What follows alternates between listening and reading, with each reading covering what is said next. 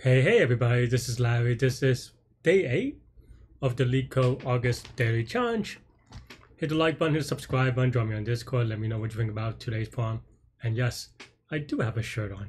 I don't know.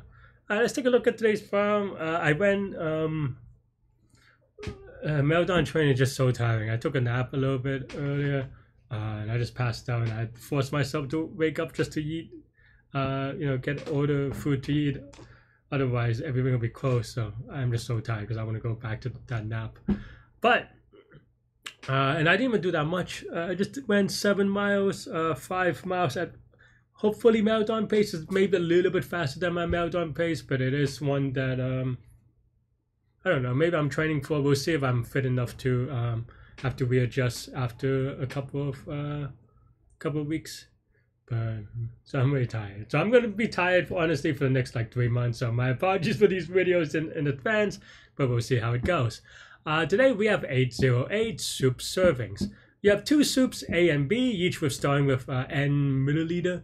On every turn, one of the following 4 serving operations is chosen at random, each with probability 0.25% independent of all previous runs. Okay, so you pour. Okay, I don't quite know what that means yet, but let's take a look. There are no operations that takes 0 and 100 from B. Okay, I mean, it's nice for them to point out because it's very easy to assume symmetry. The amount of A and B are poured simultaneously. If an operation asks you to pour more than you have left of a soup, pour all that remains. The process stops immediately after any turn in which one of the soups is used up. Return the probability that A is used before B, plus half the probability that both soups. That's kind of a weird expected value thing, but okay. I mean, either way, answers within 10 to the 5th are actually accepted. Okay, and actually goes wow, huh? And actually goes pretty big, huh? I was good. My first instinct, to be frank, is that, and this is medium, so maybe that's a My first instinct is dynamic programming. Honestly, you have n milliliters for A, you have n milliliters for B, and you just kind of do DP it, right? Like you run it. There are 4 instances. You do it one for each, and then just keep going, right? But of course, that is not going to work out. Because, well, n is too big. But for this problem, there is an asymmetry, right? Well, and of course there is, because if there isn't, then it would just be 50-50 the entire time. And I feel like I've seen Leetcode or maybe Code Force of like trick silly problems like that. But in any case, it doesn't seem like this is the case. That said, it does seem like, I mean, it really only goes 1 or 2 directions, right? So, so this is not surprising. But what I was going to say, or what I mean to say, is that the output seems like as we converge, as n gets bigger, the output probably converges to 1. Well, because you can't go higher than 1. So, I think what I'm going to do is still do dynamic programming, but cheat. And what I mean by that is that I assume, and there's a, what is that, 10 to the 5th of the actual answer. So maybe we have to do some math of like at some n,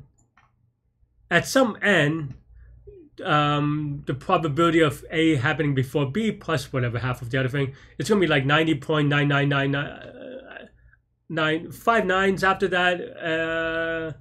Well, actually, I was going to say percentage, so it's actually less than that, right? It's only 99.999 plus some epsilon percentage, right? And I don't know, maybe the answer is like 1,000 or 2,000 or I don't know, 10,000, right? And that would still be okay. And keeping in mind that, of course, all this is an increment of 4, so we get immediately divided by 4 just to kind of make it easier for the math for us, even though depending on how you write your dynamic programming, it might not matter. Yeah, I think that's basically the way I would start. So, okay. And first, let's write a naive dynamic programming to kind of see what we're getting into. There are functions in which it's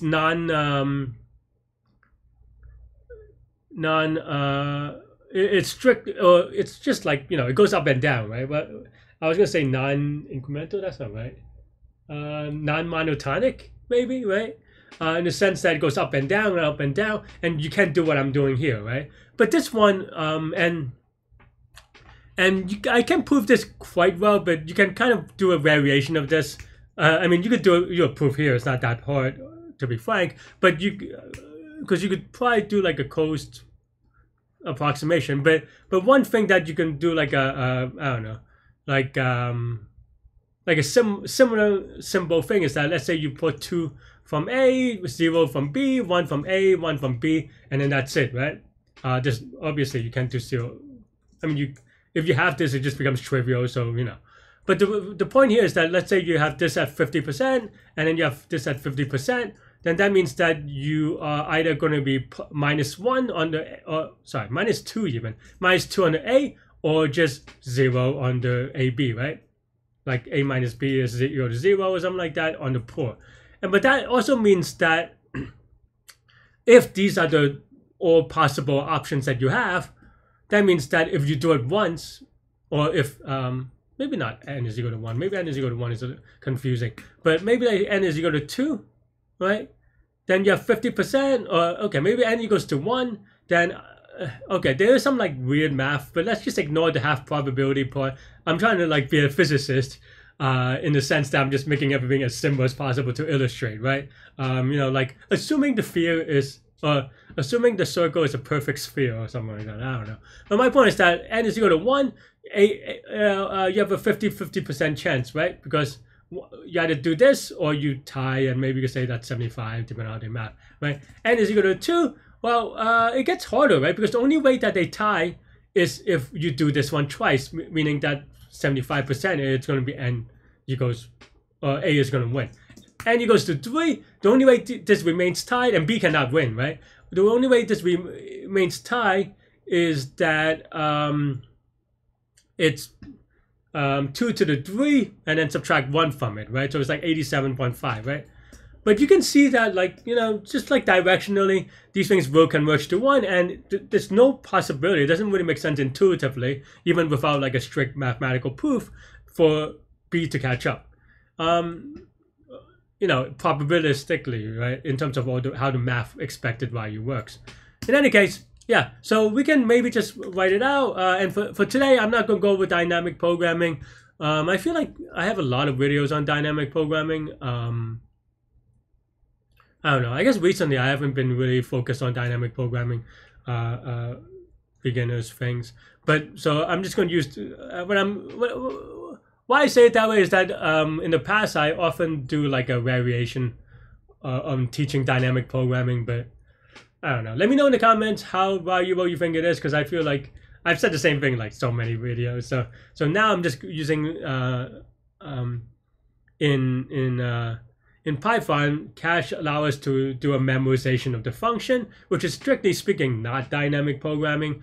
But if you have a problem, a function that has a lot of overlapping subproblems, then you could say it's dynamic programming, right?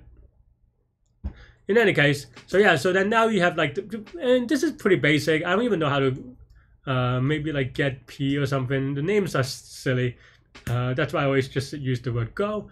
But yeah, maybe like you have you know, A and B. Maybe it's just as simple as that, right? So if A is less than or equal to 0 and B is less than or equal to 0, then we just return half the probability, right? Otherwise, if A is less, we return 1.0 because at this point that's 100% chance, and if that A beats B, right? Just to be clear, gets probability that A is poured out before B, right? I mean, and this, like, you know, this weird function, but sure. But I just, in English, roughly speaking, that's how I would say it. And then there's only 3 possibilities, so we can, in dynamic or in memorization, we can just brute force it in a way, because it is, you know, straightforward. And then it is just, yeah.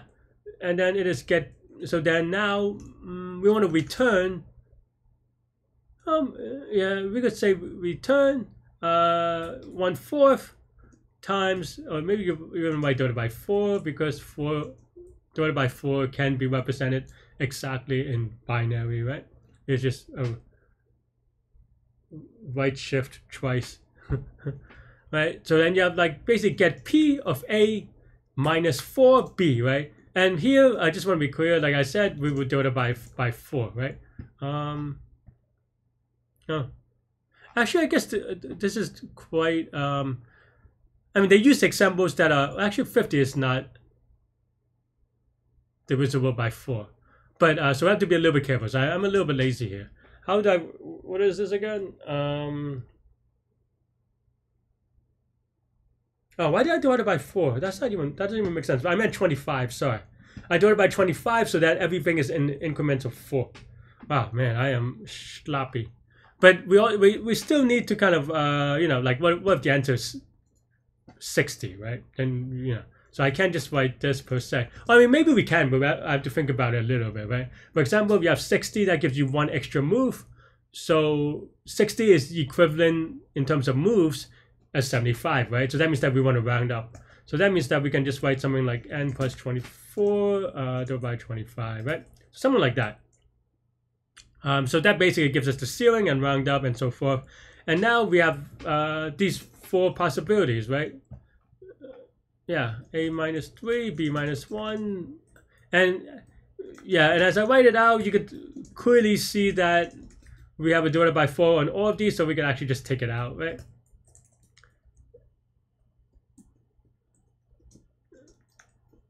What is it? A minus 1, B minus 3.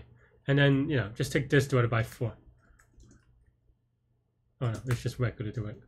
And that's it, right? So then now we could try to get P of n over n, or n, and give it a spin. Oh, and it looks good, right? But the problem is, of course, you know, this is for now a straightforward application of dynamic programming, right? But the thing is that we look at the constraints, and it's going to be a little bit sad. Let's see, 1, 2, 3, 1, 2, 3. And that is the biggest number, right?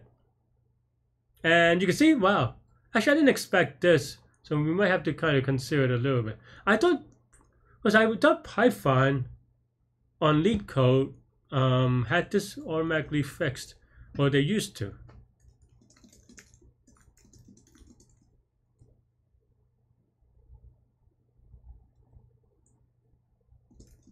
Sorry, I'm typing on the Discord for a second.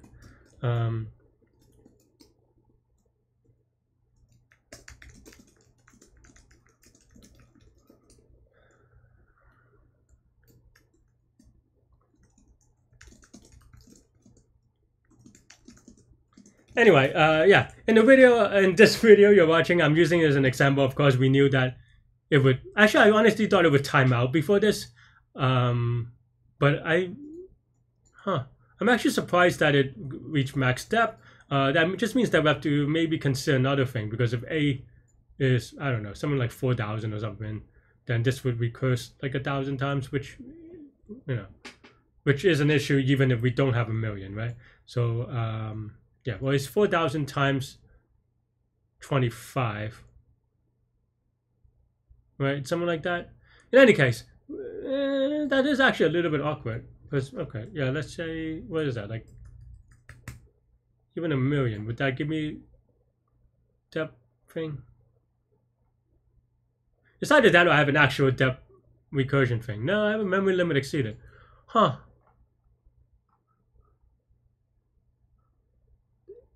I'm just double checking my my code to make sure that I didn't have an infinity loop typo or infinity state, but it doesn't seem like it.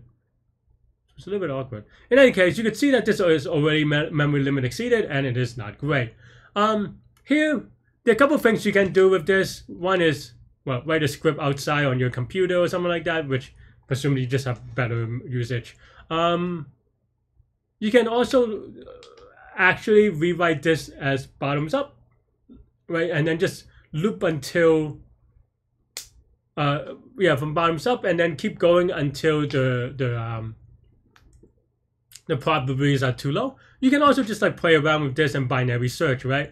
And what I mean is that, okay, let's run it for 10,000. What does 10,000 give us? Well, I mean, wow, even just like 10,000, the output is almost exactly 1, right? So maybe we like already you can just write something like, you know, if n is greater than 10,000, return 1.0, right? And we would be pretty okay, right? I mean, yeah, or equal to maybe, but it doesn't really matter. And you could probably even like further reduce it by, well, another funny idea, which is binary search. If you really want to, like, you could go to 5,000. Now you're between 5,000 and 1,000. Even 5,000 is good, you know. So then now you go to between 5,000.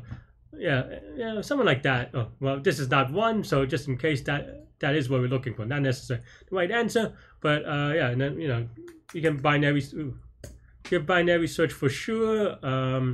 Yeah, and this, I think this is all basically borderline not. So maybe go a little bit higher, right? I don't know, and you don't have to be super precise with the binary search anyway. But yeah, okay. We want to go a little bit higher. Right. I mean, with actual binary search, you probably can get this much quicker. But I am, you know, did we already do that one? I don't know. Like, we do the math more precise, whatever, right? Yeah, as you can see, there are a lot of 9s, but maybe I want just a little bit more 9s. So yeah, a few more 9s.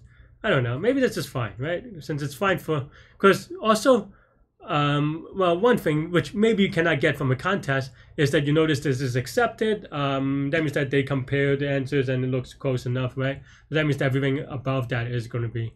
Actually, I guess we can actually try this, right? Because then now, yeah, it returns 1 and what? That's weird that it outputs 0.9999. Did I mess this up? Oh, because of this thing. So actually this math is, well, I am very bad. So actually it is going to be 4701 divided by 25, so 188. Huh. So 180.